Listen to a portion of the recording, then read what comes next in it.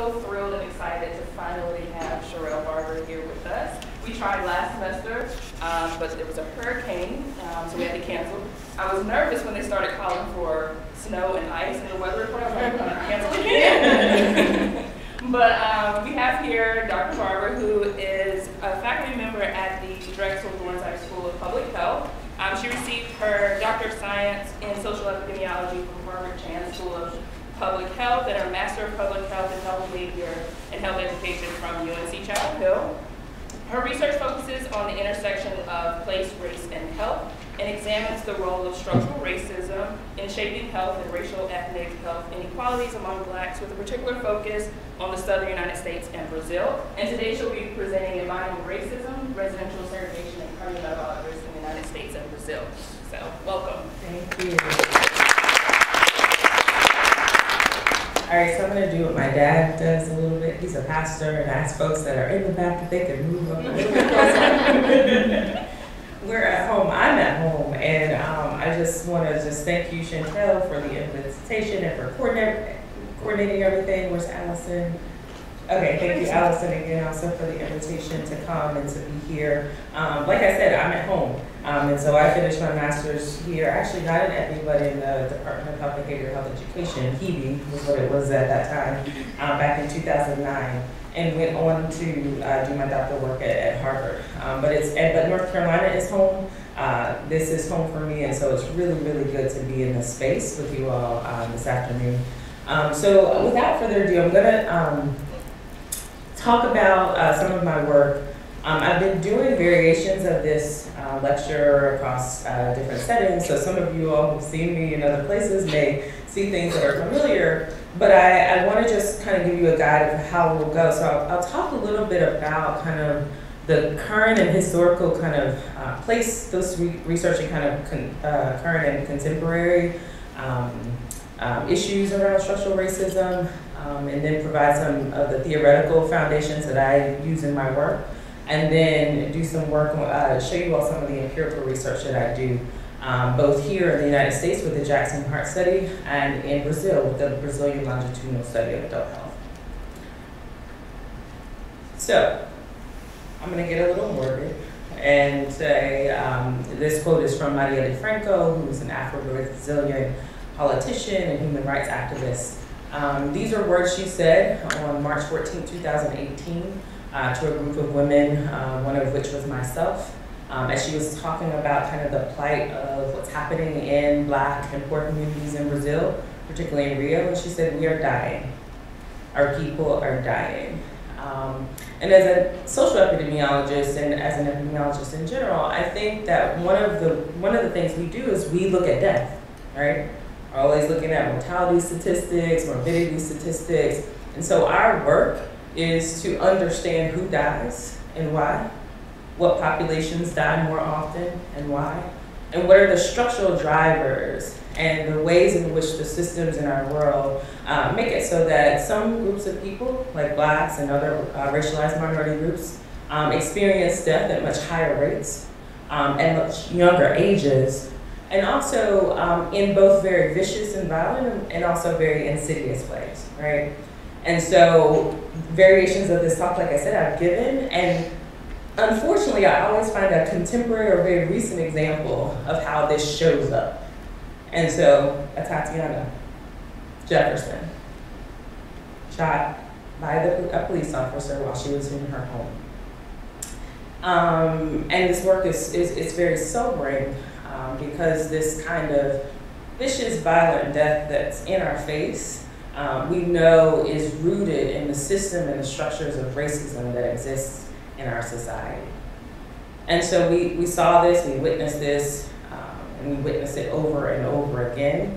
And then just a couple of days ago, got the news that her father also passed away just weeks after she was killed, right?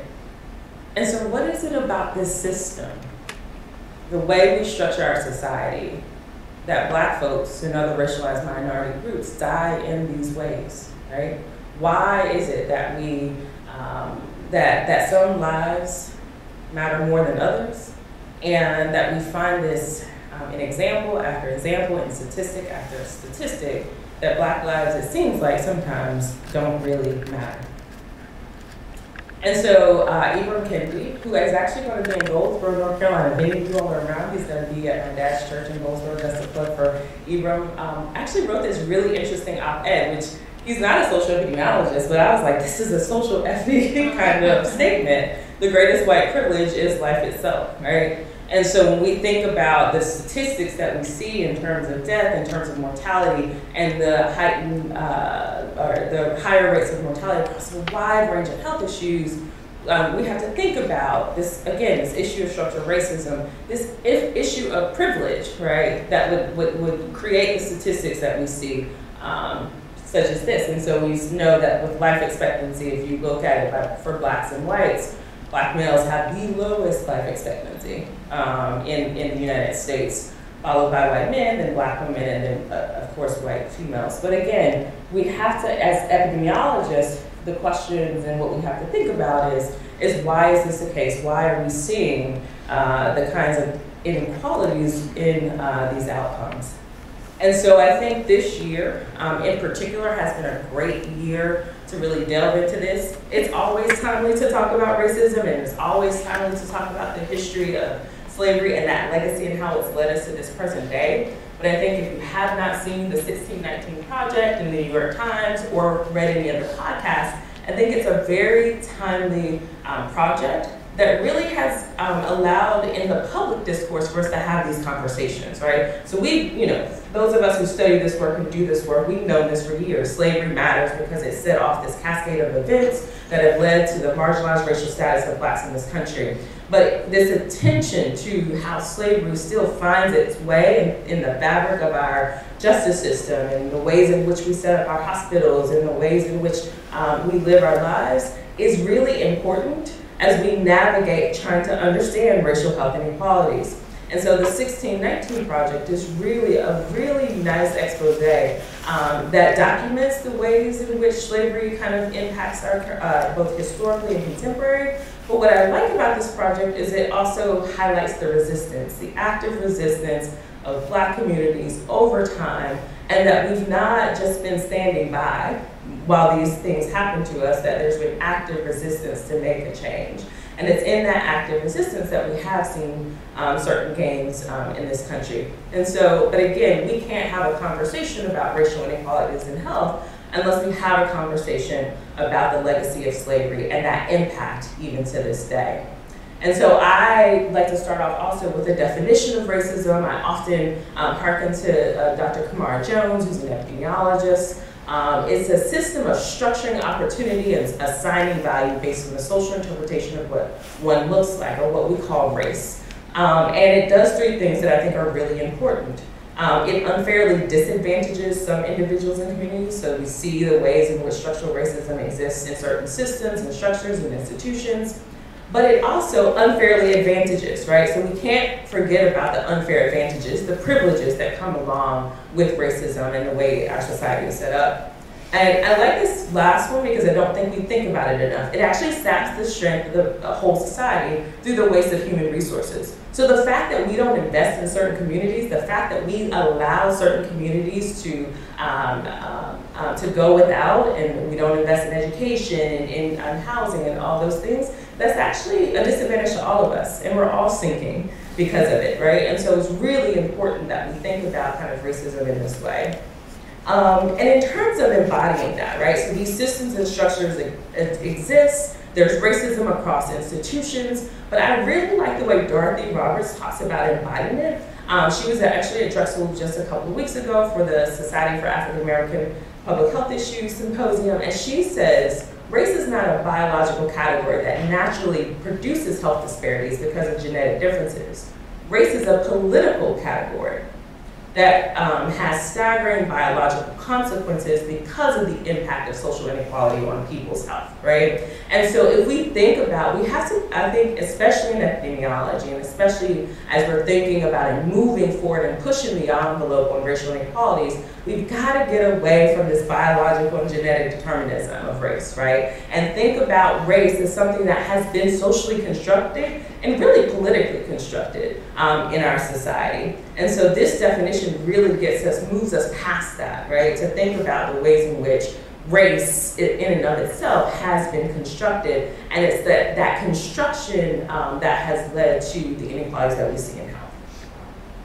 Another way of thinking about embodiment is also through Dr. Nancy Krieger's work, which is Epidemiology of People's Health, her work on eco-social theory, which the central question to her research is who and what drives current and changing patterns of social inequalities in health, right? And so we've got, again, thinking about not just the individual kind of determinants of health, but what are the structures, who and what are the structures that actually drive these inequalities?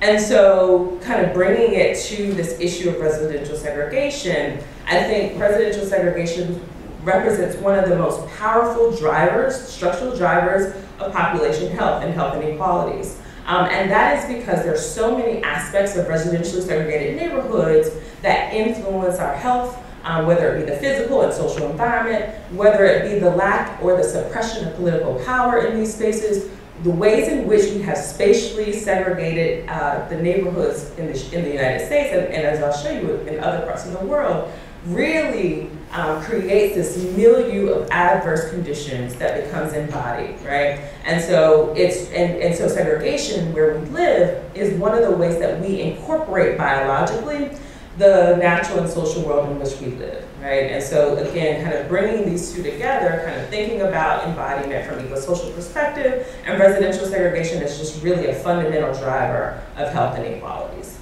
And so I often talk about in this work is that in order to understand residential segregation, so some people think, oh, that's just the way things are. You know, black folks are on one side of the city, white folks are on the other. But that's not how it happened. It was actually constructed, right? And so if we can construct segregation in our cities, then we can deconstruct it in our cities. And so The Color of Law is a really fascinating book that goes detail by detail of how at the federal, the state, and the local level, there were policies put into place to segregate the neighborhoods in our cities, right? And so when you think about racism, and we remove this from kind of this interpersonal interactions and think about, no, it's these institutions that have created through policy, right? That's what we're talking about when we talk about structural racism. And so this is a redlining map. I'm sure some of you all have seen this. This is actually of Philadelphia, which is where I live right now. But what happened in the 1930s with redlining really set the stage for American cities across the United States. And so basically what it was is you had the Home Owners Loan Corporation, which created these maps of cities across the United States. There were these color-coded maps where these maps were basically dictating where investment would happen by banks, right? And so you had maps, areas of the maps that were color-coded green, which was basically like, you know, green light to invest in these areas. Some were color-coded blue, which was, you know, pretty good for investment, and banks were encouraged to give loans there. When you begin to get to the color code of yellow, these were places where they said that there was the chance for infiltration. And what they meant, they were closer to Black or other poor communities and other poor parts of the city. And then there were parts of the maps that were redlined, meaning basically banks should not invest in these areas for home loans, right? And so here in the 1930s, you literally create all across the country these maps where you say we're going to invest in these neighborhoods, right? And we're not going to invest in other neighborhoods. And that sets the stage for what we see in terms of contemporary forms of residential segregation. So we had these redlining maps, but we also had things called restricted residential covenants, where literally whole communities would get together and say, you know, we're not going to, in this community, we will not rent or sell to Black folks in this community, right? And so that was, again, a way of keeping individuals out of certain communities across the United States. And then finally, if the redlining wasn't enough, if the restricted covenants weren't enough, then we actually, in this country, resorted to racial violence, right? And so this is actually newspaper clippings from